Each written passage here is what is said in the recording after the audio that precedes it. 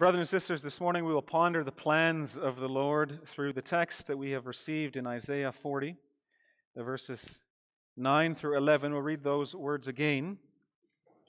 Isaiah 40, verse 9 to 11 is the words of Isaiah the prophet. Go on up to a high mountain, O Zion, herald of good news. Lift up your voice with strength. O Jerusalem, herald of good news, lift it up, fear not. Say to the cities of Judah, behold your God. Behold, the Lord God comes with might, and his arm rules for him. Behold, his reward is with him, and his recompense before him. He will tend his flock like a shepherd. He will gather the lambs in his arms. He will carry them in his bosom, and gently lead those that are with young.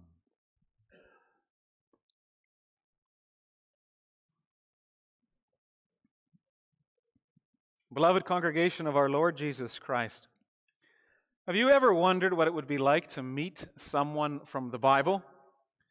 And perhaps one of the Old Testament saints who lived in a world so very different from our own? Adam or Eve, perhaps Abraham, Job, Ruth, or Esther, perhaps King David or King Solomon. Now, if you happen to cross paths with any of these, you would probably recognize them for who they were. Many of them were prominent people in their time. But what about John the Baptist? If you found yourself wandering around in the wilderness of Judea, and you met a man who looked like John, who sounded like John, who spoke like John, what would you think? Would you recognize how important he was in God's plan for the world? In the Gospels, John is described in vivid terms. In fact, the New Testament makes something of a spectacle of his appearance. His appearance is mentioned in the Gospels, Matthew and Mark. And Jesus himself in Luke 7, verse 24, he draws our attention to John's appearance. He says there, "What did you expect of a man living in the desert? Who did you expect to see? A man wearing fine clothes?" Now, as we read, John wore a garment of camel's hair. He wore a leather belt around his waist, and he ate locusts and wild honey. You see, John, already in his appearance, John challenged Jewish expectations, and he defied Roman views or understandings, Roman pomp and ceremony. You see, it was not a wise old Pharisee who had prepared the way for the Messiah. It was not a well-dressed, a very important, impressive-looking Roman herald proclaiming the next king. No, it was a prophet in the wilderness. A man who was rather rough around the edges, unrefined, unpresentable. You see, the arrival of the King of Kings was announced by a man dressed in camel's hair. This was the messenger that God appointed to be a herald of the kingdom of God. A rather unexpected messenger of comfort and of hope. Just like the city of Jerusalem in our text. You see, through this prophecy in Isaiah, God comforts his chosen city, and he commissions her to bring a message to the surrounding cities in Judah. Jerusalem, a broken and despised and desolate city, would become a herald of God's salvation. A herald bringing a message of reconciliation and restoration and hope. A herald of hope to the surrounding cities. And so the comforted city will become a messenger, a herald of comfort. This is our theme for this morning. We will pay attention to 2 points. First, we will consider the unlikely herald, the city itself, the city of Jerusalem. And then we will consider the message that she brought, the resounding message.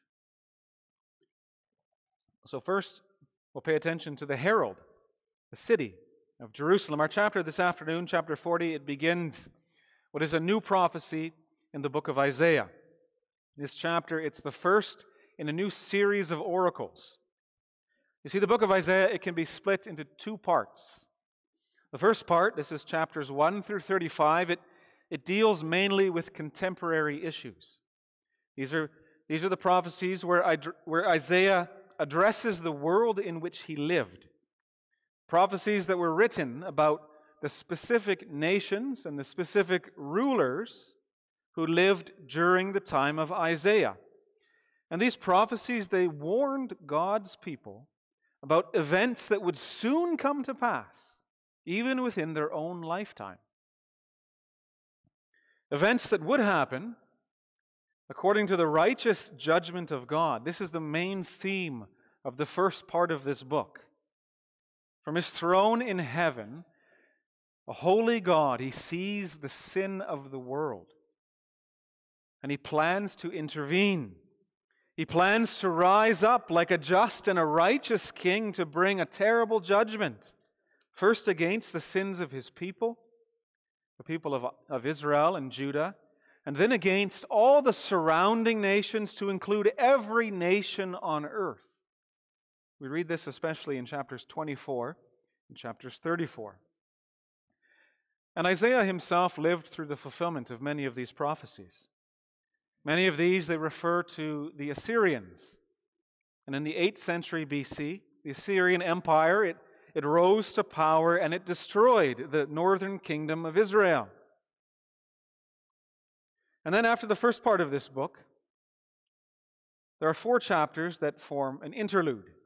These are the chapters 36 through 39, which we read this morning. Here we have 2 short narratives, similar to what we find in the book of 2 Kings, the second book of Kings, Kings 19 and 20. And these narratives, they're set within a particular context. You see, both narratives, they recall a special deliverance that was worked by God. And both narratives, they focus our attention now on the city of Jerusalem.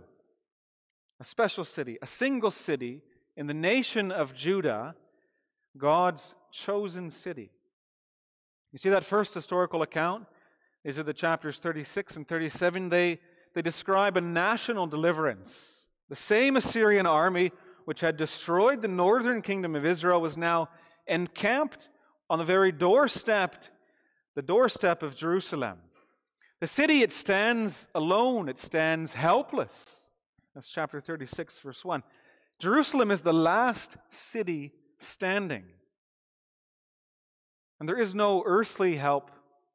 There is no earthly hope for deliverance. Their destruction is certain. But then God intervenes. In mercy, He comes to rescue His people, as He had promised in Isaiah 29, verse 1 through 8.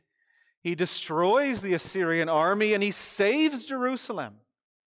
And they are, in a manner of speaking, they are given new life. The second account, this is chapters 38 through 39, it describes what is a personal deliverance. First, a national deliverance, now a personal deliverance. The king of Judah, Hezekiah of the line of David, he becomes very sick. He had received a sentence of death. The disease running its course would soon take his life. And again, there is no earthly hope for deliverance, for restoration. But then, in His mercy and in response to heartfelt prayer, God restores Hezekiah to life and to health. He even added 15 years to his life. This is a remarkable restoration. This is a testament of God's mercy. Hezekiah is given, quite literally, he is given new life. And he responds in thankfulness. Chapter 38, it ends quite wonderfully. It ends with a song that is written by Hezekiah. And in this song, Hezekiah, he praises God for His restoration. And he pledges himself, as you can read in verse 20, chapter 38, verse 20, he pledges himself to the honor of the Lord.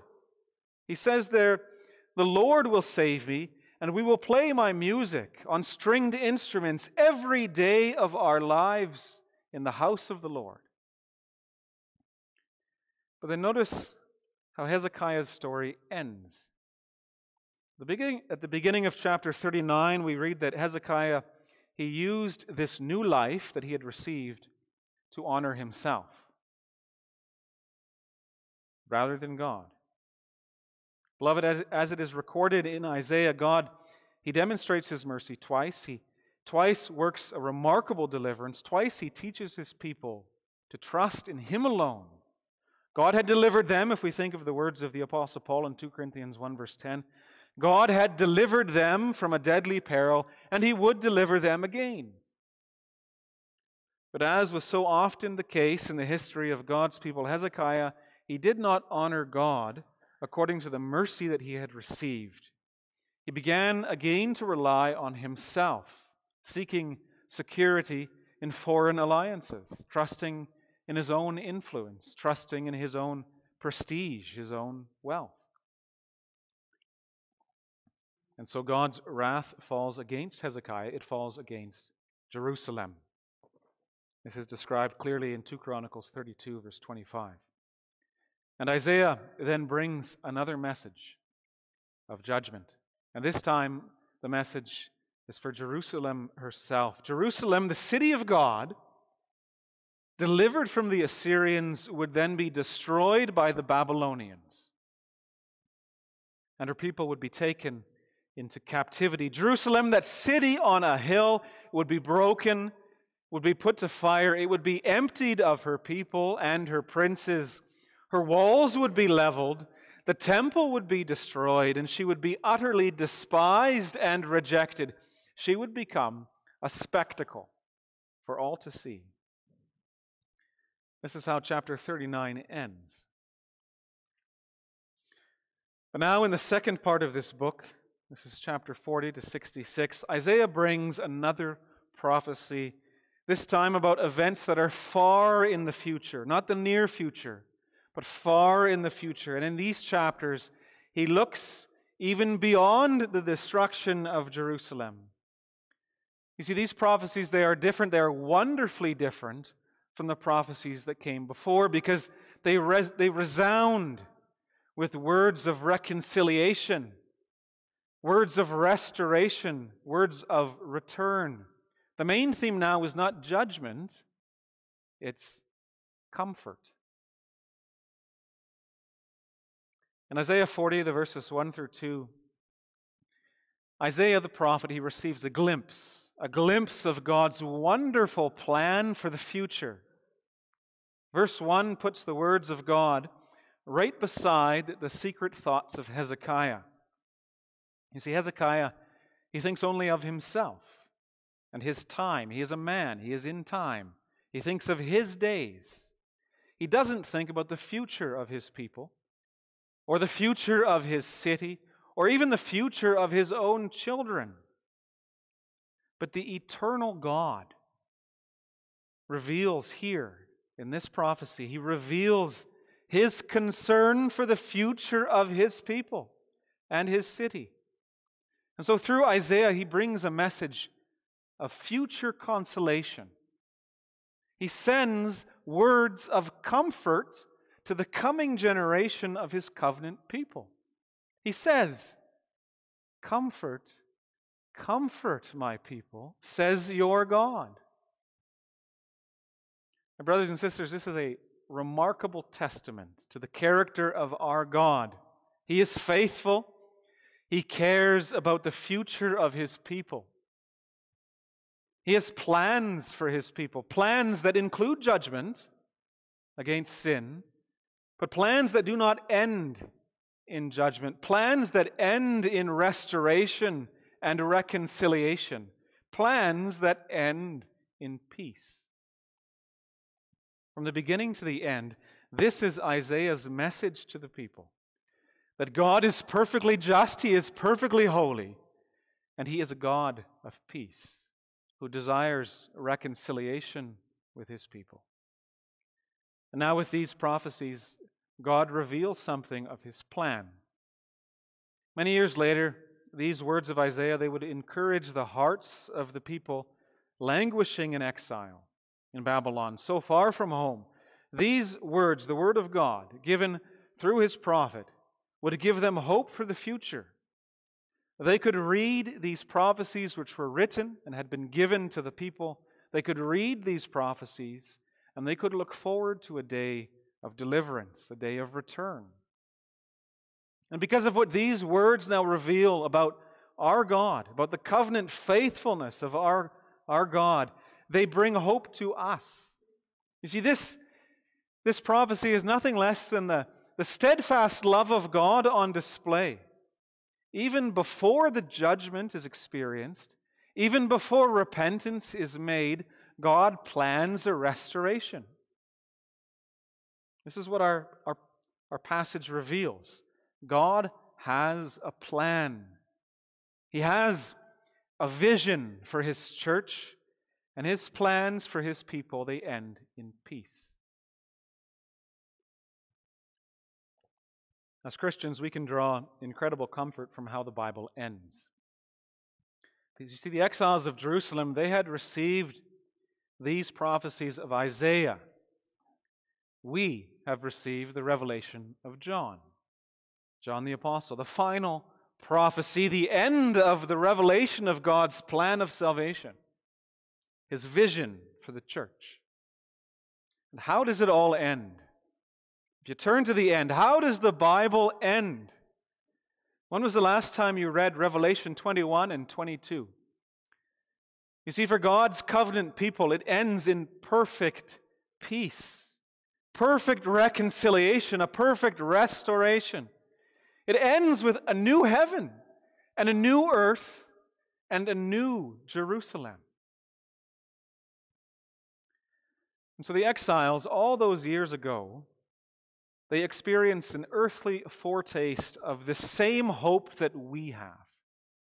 Because God's plan for the earthly city of Jerusalem, it included a complete restoration. You see, this restoration, it began with what we read into verses 3 through 5. You see, the exiles, they would return. This was the promise of God. They would return back to their home. In fact, Isaiah describes the return of the exiles, like a second Exodus. A highway would be made through the wilderness for the redeemed to return. Mountains are made low, the valleys are lifted up, because God Himself will go with His people. And this promise that begins in Isaiah, it's filled out by the later prophets. Jerusalem would be rebuilt. The temple would be restored. The Lord would return to dwell in the midst of His people. And the city then would enjoy peace. It would enjoy prosperity. No longer would her streets be empty, as we read in Zechariah 8, verse 4 and 5, but old men and old women would again sit in the streets of Jerusalem, each with staff in hand because of their great age. And the city would be full of boys and girls playing in the streets. You see, the Lord, He would gather His people together from the east and from the west and from the north and from the south, from wherever they had been scattered, and He would draw them back to His city. And then He would come to live with them. He would be their God, and they would be His people. And now coming to verse 9, Jerusalem, comforted by this promise, is instructed to become a messenger of good news, this good news to the cities around her. See, one of the remarkable features of our text is that the emphasis is placed firmly on the city of Jerusalem. You see, Isaiah, he addresses the city itself. Jerusalem herself would become a herald of salvation. That broken and despised city would proclaim the most wonderful news for the region of Judea. That very city, which would experience the judgment of God, would later become a testament of His mercy and forgiveness. This is a wonderful illustration of what God would accomplish through His people. They would become a testament of His faithfulness. And through this prophecy, then, He directs them to spread the news of the coming salvation boldly, to proclaim it from the mountains. See, the promise of salvation, it's to be received and then believed. and then shared. Wherever God's people happen to be, this promise, it must be proclaimed so that everyone would know the redemption that God has in store for them. And so, brothers and sisters, we see, hopefully, where John the Baptist fits in all this. You see, God's chosen messengers are not always what we might expect, but they do always come with a message of comfort, a message of hope. The Apostle Paul, he reflects on this often when he considered his own ministry. For example, as we read in his second letter to the Corinthians, in all his afflictions, in all his sufferings, and all his guilt, he had received comfort from the Father of all comfort. And he had received this comfort through the promises of the gospel. And then, having experienced this rich comfort, he was able to comfort others with the same message that he had received. This is precisely how the glory of God is revealed, through the restoration of broken and despised people. Those who had received mercy from God then become messengers of His mercy to others. See, this mission of Jerusalem, it is the mission of the church. To hear and to believe, and then to proclaim the gospel promises, to proclaim the excellencies of her Savior and the promise of His coming. And like Jerusalem, the church is not perfect. Brothers and sisters, she is in need of mercy. And so she is a strange herald of salvation. The church is despised in this world. She does not submit to worldly standards of wisdom or glory or honor. She is broken. Often she is oppressed. And she fights against sin both within and without. And yet, God has appointed His church to be a steward of the gospel, a messenger of good news, a treasure beyond compare to share with the world. This is a wonderful commission. Brothers and sisters, we can speak of Jesus Christ with surpassing joy and conviction because we have received, we have tasted that mercy, the mercy through Christ, because we have been reconciled to God. And because we hold on to that hope of glory. You see, we ourselves, we are living examples of His mercy, of His loving kindness. And so this is my hope for you, that your joy, that the joy of the redeemed will shine forth, that the joy of your deliverance will shine forth. You have received mercy from God. Your guilt is atoned for. You are reconciled to God through the blood of Christ, and you have received the promise of a complete, a perfect restoration. You see, through the gospel, God comforts you in your distress. So then take every opportunity, brothers and sisters, to comfort others with the same comfort that you have received. Just like the city of Jerusalem so long ago, you have received good news of great joy, life-changing news of reconciliation and restoration that is found in Jesus Christ. If you hear and if you believe this good news, then you too are commissioned to be a herald of salvation. See, the church today is like Jerusalem was in the past. Just as Jerusalem was commanded to proclaim this message of deliverance, the church must proclaim the excellencies of her Savior. We are living examples of the mercies of God, bringing a message that then resounds through the history of His people. This is our second point, a resounding message. Now, in the first point, we focused closely on the unlikely messenger, that broken and despised city. In our second point, we will consider more carefully the message then that she proclaims. This is the second half of our text. Now, as it is translated, as we have it here in the ESV, the message itself, it's only 3 words. It's the last 3 words of verse 9 there. The words there that are found, we can read, behold. The words are, behold your God.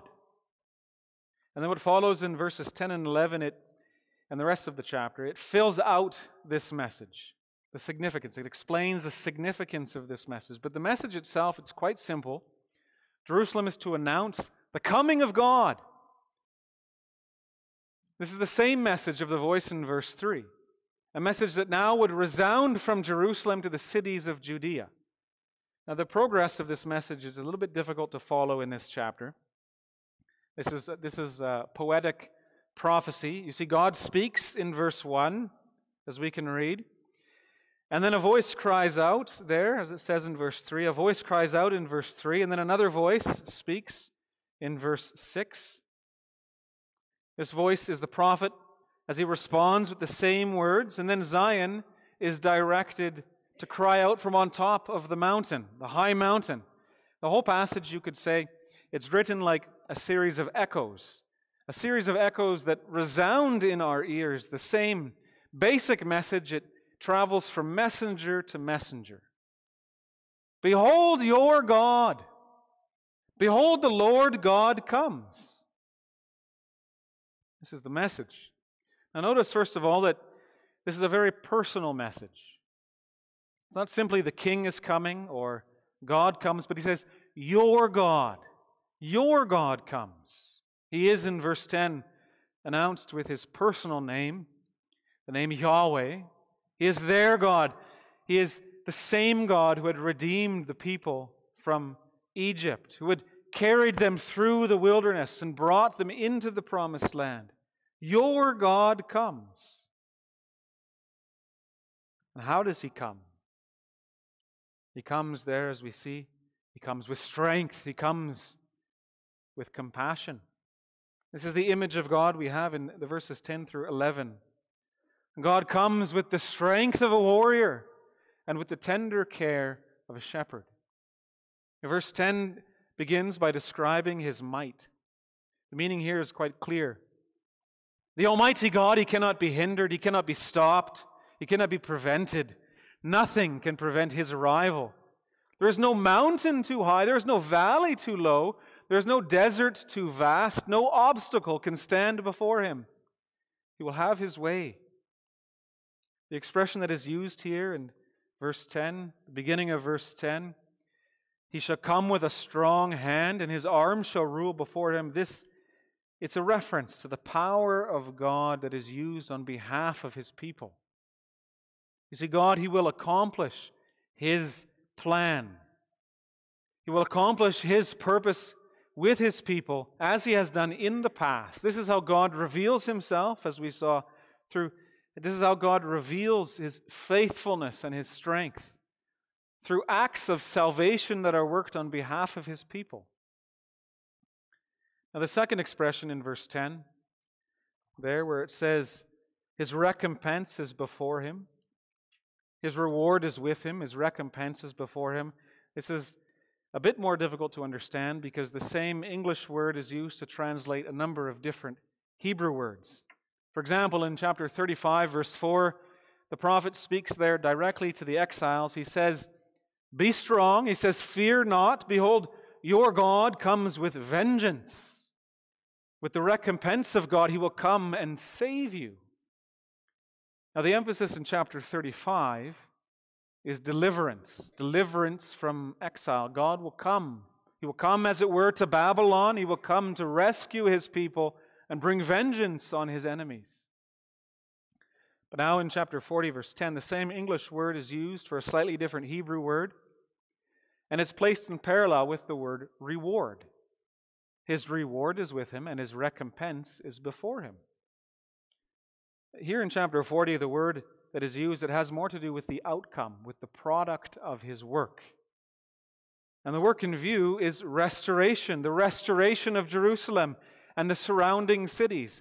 God comes, he comes to restore Jerusalem.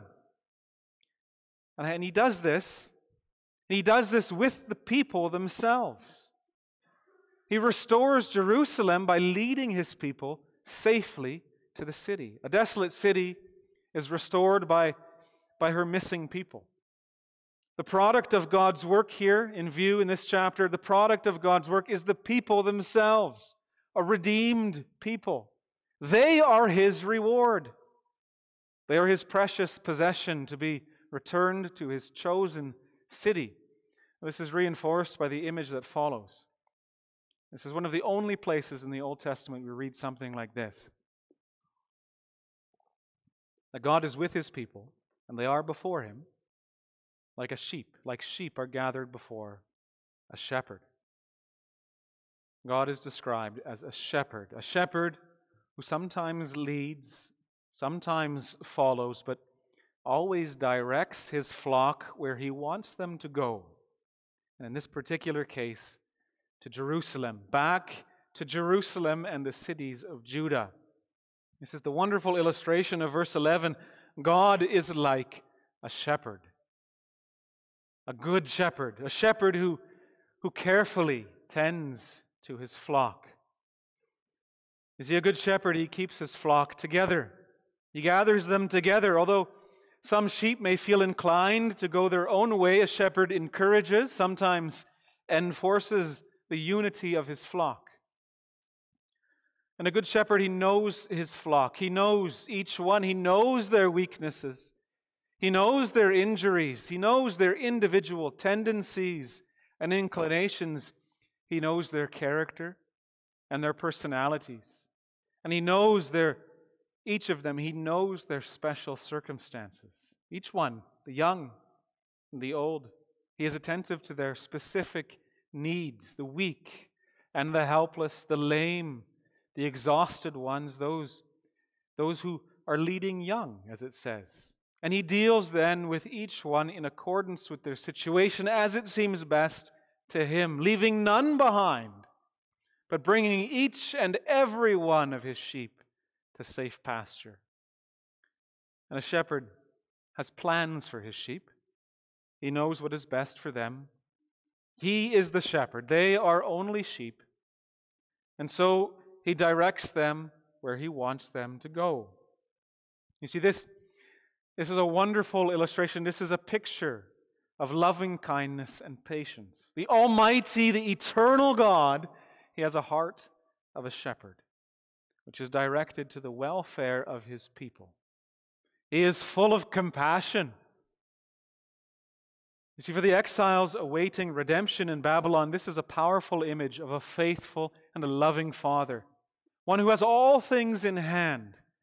The God of all comfort, He promises to lead them home, to bring them back to Jerusalem. In the poetic language of our text, this is the message that Jerusalem is to proclaim to the cities of Judah. God is coming. Prophets and heralds go before Him, repeating the same message, announcing His arrival. God is coming. He is coming to deliver His people. He will gather His people from far-off lands and lead them back to the promised land, where they will once again inhabit the cities that stand empty. Now, long after Isaiah prophesied these words, this prophecy was confirmed in the restoration of Judah, in part. During the reign of Cyrus, God, as we can read in the post-exilic books, during the reign of Cyrus, God stirred up a remnant from Babylon to resettle in the land of Israel. He turned the hearts of the king. He gave them every opportunity, and they rose up and they settled back in the land of Israel. They rebuilt what had been destroyed. First, Jerusalem, and then all the cities that surrounded her. They were restored and they were re-inhabited. And so Jerusalem herself, that actual city on a hill, it became a testament, a visible sign of the loving kindness of her covenant God. She became a herald, preparing the nation of Israel for the coming of her true king.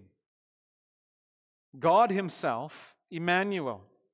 Because as we know from the New Testament, as we read in Matthew, the Gospel of Matthew, this prophecy was ultimately fulfilled in the coming of our Lord and Savior, Jesus Christ. In Jesus, God came. He came to the world. He came as a man to save His people from the judgment that stood against them. And He was announced. He was announced by the resounding voices of the Old Testament. Countless prophets repeating the same basic message a message that was repeated through the ages until at last the voice of John the Baptist would ring out over the wilderness of Judea and lead the people to Jesus.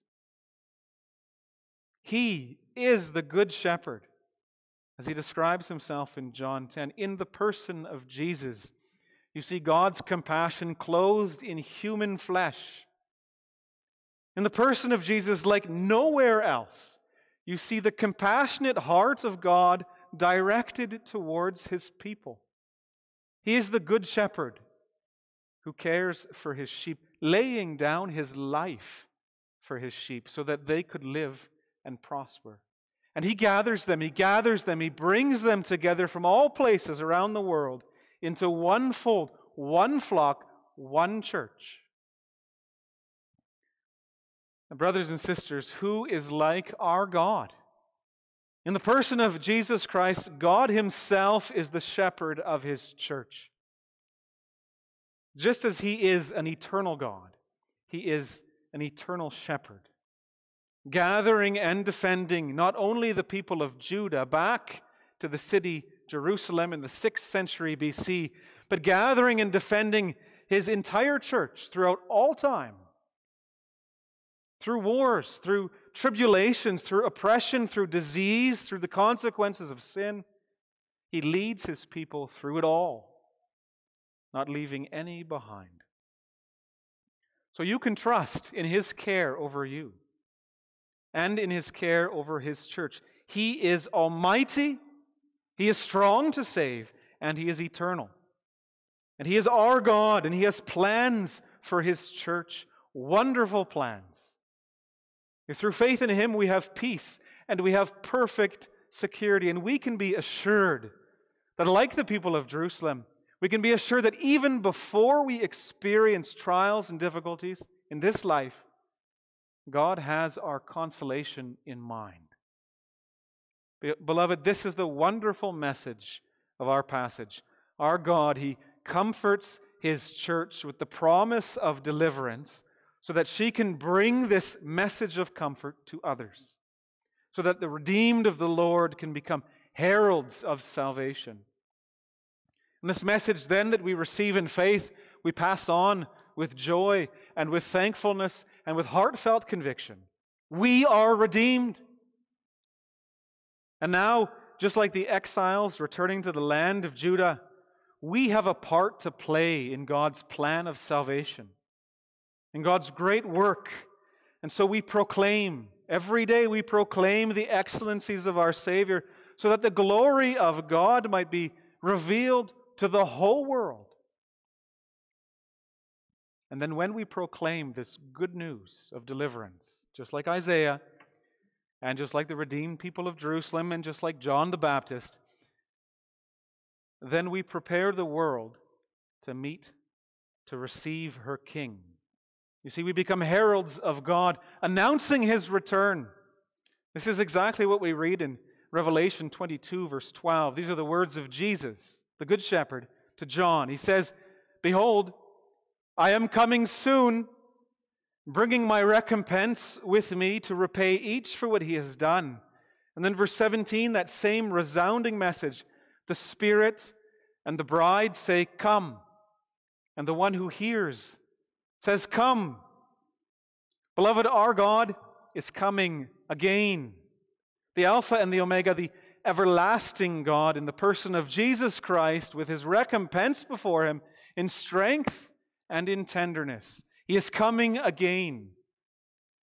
Just as God came for the exiles in Babylon, Christ comes for us. He is coming as the righteous judge over his enemies, and he is coming as the shepherd of his sheep, to gather all people before him, leaving none behind, leading them through the gates of the new Jerusalem. Amen.